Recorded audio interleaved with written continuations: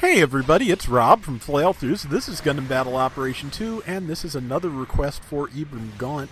I think this may get me current with him, but this is the Zagak E in animation colors. I took a look at the footage from Gundam 0080 to get this, and it goes through, depending on the lighting, it goes through a couple of different color schemes, but the most common one was a very dark greenish gray with light greenish white, upper limbs. So that's what I went for. I hope you'll like it. I hope it's what you were going for. Let me know, and I'm happy to give this another go because I've been, trying to learn things as I go because it's pretty formidable. I'm just, as always, it's a raid, so it is not, natural to me. It takes work and practice for me to get really good rounds with raids. But I think I do okay here. I don't place, but we win, and I think I, do some pretty solid damage for something I'm not familiar with. The thing that makes the Zagaki special relative to the normal Zagak is it has a dodge roll. So, and that was just me using the backward shift to get out of trouble, and decided that I'd come over here because there was just so much going on over there I could not get a clear shot, and I was getting knocked around. So the best thing I could really do would be get out of the way.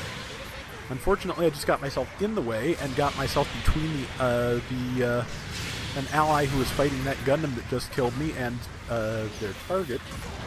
So I became the target. I'm amazed I didn't get that Dom that was standing back up just as it came out of invulnerability. But somebody got it, so I'll take that. Unfortunately, we lost D, which is never good news. But I'm about to plant an airstrike, as is my wont. I do that a lot because like I said, they've adapted it to the point where you're really not leaving the team down a person very long to do it anymore. So, especially if you spawn in as soon as possible and you have a fairly long spawning mobile suit. So, I did it. Hopefully it will be helpful. I'm not exactly sure. The enemies have also sent an airstrike, so I'm not sure if anybody hit anything with it. But, let's see, none of those missiles hit. Fired a couple of beam mega particle cannon shots. It is officially, according to its weapon indicated down there, a mega particle cannon, so I'll try and say that correctly here. But all of its weapons, to my knowledge, can stun. If you hit with enough missiles, if you hit with enough shots with the mega particle cannon, it's just the missiles have that high arc, so it's very difficult to get a good shot in on them. And the mega particle cannon, I think, takes 2 to 3 shots to stun, so you have to pretty much nail your aim on every single shot before it overheats. Plus, it overheats. You can fire 2 shots consecutively without it overheating, but if you go for the third, it's done. So it's kind of a problem. I'm amazed that downswing connected, but it did, so no harm done there. And yeah, tried to get that guy stunned, did not get it quite there. Trying to get forward and get some damage in before I get killed, but too late.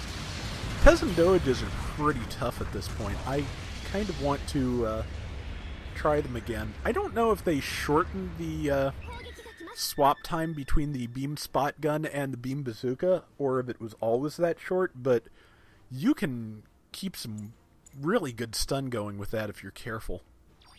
So it's another one I want to give another try when I can. Good news being that since they captured and we recaptured, we got the short timer for airstrikes, so I got to throw another one. Hopefully a useful one. But we've got a pretty good lead so far, so not bad. Back in Zagak.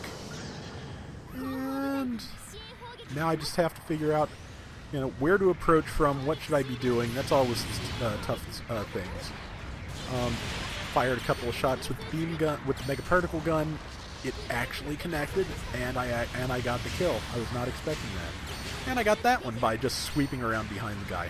It's got a lot of boost, too, so you can get a lot of good shots in like that if you're careful. I'm not careful, but occasionally I'm lucky, which pretty much... I believe Napoleon was asked what quality he most, appreciated and looked for in a general, and luck was it.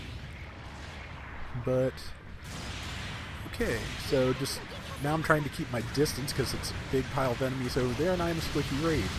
There's that Blue Destiny Unit 2, which, yeah, it's another one that kind of spent the match going after me. But luckily, the Gyodug swept in and blocked it off, trying to take care of that high mobility Zaku, so And this, I just started laughing here because there's just so many people attacking from so many different angles. I couldn't even tell what was going on. I died so quickly. Like 4 or 5 different enemies and 2 or 3 allies all swinging at each other. It was great. But I got a couple of good swings in. I did a fair amount of damage, I think most of it to legs, so that was not a bad angle of attack. It was just a, death. And getting ready to spawn back in. 2.5 minutes left. We've got about a 2,000 point lead. It's not terrible. It's not, invincible, but it's not terrible. Managed to tag that Gundam pretty well. Managed to kill that Gundam, so now after the Gelgoog. It used a tackle to get up that hill, so if I can get an angle. Unfortunately, the angle I got was me knocking over one of my allies. I apologize for that, because not at all what I meant to do. But that's just one of those things when you have a bunch of melee people in one place all trying to close the melee in one go. It's gonna happen. That is, I believe, a Gym Sniper custom? Oh no, it's the Blue Destiny again, so... And it just used Exam, which was actually not a bad thing for me because it gave me a chance to position myself and get some good shots. And there's just the magic of latency where I swung on it and it fell over like a minute later. Well, a couple of seconds. It felt like a minute. But yeah, we were apologizing to each other and sending "Don't worry" tells the whole time because, yeah, we were tripping over each other, but it was a fun round. I launched those missiles because I thought I saw somebody trying to take D and I was trying to get in on them.